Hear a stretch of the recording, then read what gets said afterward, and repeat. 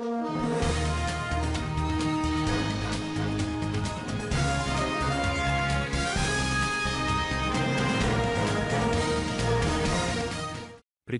Senzo Meyiwa's companion broke down in tears as he described how he was assaulted and tortured into confessing to the murder of the Bafana captain in front of the North Gauteng High Court in Pretoria. On Wednesday, Mthokozisi Twala was testifying for the second day in the goalkeeper's death case. When the soccer star was fatally shot, he was there at the home. The suspects in the murder from October 2014 are Bongani Ndenzi, Sifisoko Ntuli, Musico Kulowa Stemba Sabia, Ntobasai Prince Myu, and Mthokozisini Zifazonk Mafiza.